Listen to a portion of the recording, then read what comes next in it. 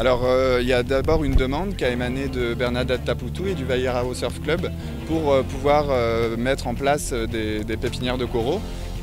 Qui est assez peu présent sur le territoire. Donc elle a voulu se faire former par le CRIOBE. Donc elle est venue au CRIOBE à Montréal, on a fait la formation technique et puis on est venu mettre en place ensuite ça sur le site. Et donc je suis venu pour commencer les choses et pour qu'Apuré soit totalement autonome pour continuer cette action. C'est une première pour nous et aussi pour la population ici à la presqu'île. Et profiter quand c'est en ce moment le CRIOBE est en train de développer ce système. C'est pour nous l'occasion de profiter de connaître ces techniques-là. Connaître mieux le corail aussi, parce que c'est ça, et d'avoir un spécialiste et en même temps avoir ces professionnels qui viennent et qui voient que voilà, ça dépasse nos frontières. Donc c'est dans ce but-là. It's a learning experience for all of us here. First time we've ever done this, and you know, it's about expanding our horizons with our social projects and our environmental projects as well, wherever we go around the world. And doing this coral rejuvenation project is amazing.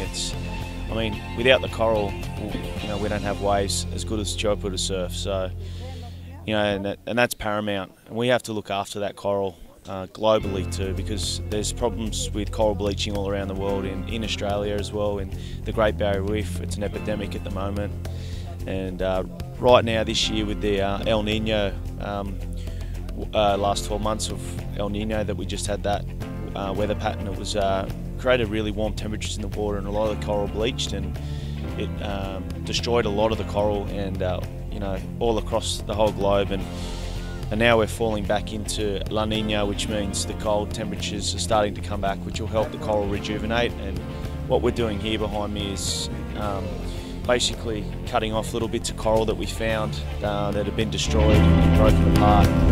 We're replanting it, and it's going to be a 2-year process, but each year we'll come back and we'll be able to see how the coral's growing and rejuvenating and spreading. And one thing I just learnt today was that coral's an animal.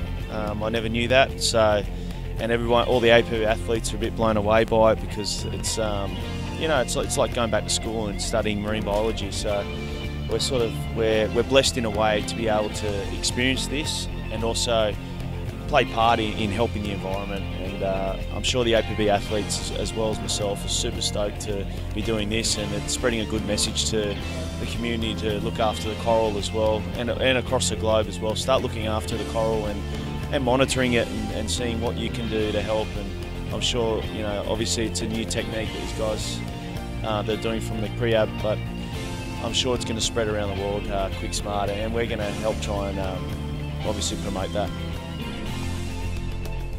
You mean where did the name Science come from? Yeah. It's the definition. A friend of mine actually, who knew me pretty well, is a good friend. He came up with it because he kind of knew me and my ideology, etc. And it's actually, the literal translation is knowledge gained through experience. And so, you know, because I've been writing for so long, I have some experience. And but I am very, I guess, detail oriented, and I'm really interested in how things work.